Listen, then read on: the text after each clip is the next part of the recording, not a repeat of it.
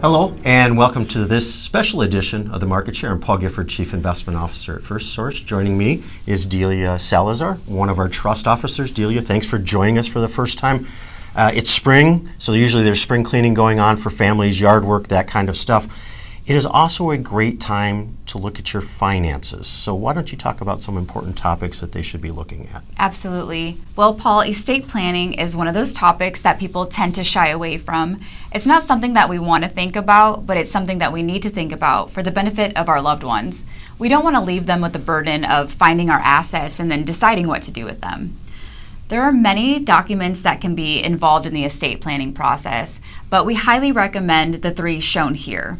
A will, a medical power of attorney, which names a person who can make medical decisions on your behalf, and a financial power of attorney, which names someone who can make financial decisions in the event that you become incapacitated. Many people don't realize that these are two different directives and you can name two different people for these.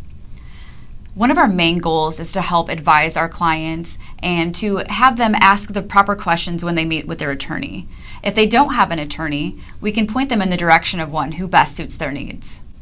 If you've already done some estate planning, we highly recommend that you pull those documents out every 3 to 5 years because laws do change and you want to make sure that your current situation still aligns with the directives that you've already set up. It's really important to make a list of all of your assets, and we've highlighted a few of those assets right here.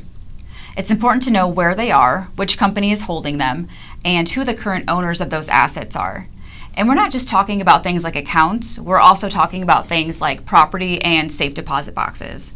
A trust officer like myself can help you review that plan and get those titlings and accounts set up how you would like them to be. Well, Delia, that's great advice to get you started. And even though you get all of that done, there's a little bit more work that you have to do, particularly around beneficiaries and some other items. What might those be? Yes, well, you want to make sure that your beneficiaries are the people that you would want them to be. And it's very simple to make changes or additions to those lists. Just contact your trust officer, and we just require some basic information such as social security number, birth date, and address. We can also work with your private banker to add transfer or payable on death designations to your retail accounts, such as CDs and checking and savings. So clearly some great advice on estate and then the beneficiary designations and titling. There's usually one more step that most families don't take. What is that? Well, Paul, that's meeting with the entire family. Here at First Source, our mission is to help our clients achieve security, build wealth, and realize their dreams. And oftentimes that includes the entire family. We work to build relationships with the next generation to provide the most personalized care for their finances. It's also helpful for the families to put a name with a face and know that we're there to support them. We want to make it as easy as possible for our clients and their families to plan and save for the future. Delia, that's great information on estate planning, beneficiaries, and the importance of family meetings, and we know those are important for families to have. Thank you for being on the video for the first time. We really appreciate that. If you like today's content, I encourage you to share that with your friends and family. And if you do not regularly subscribe to the Market Share, I encourage you to do so with the QR code at the end of the video.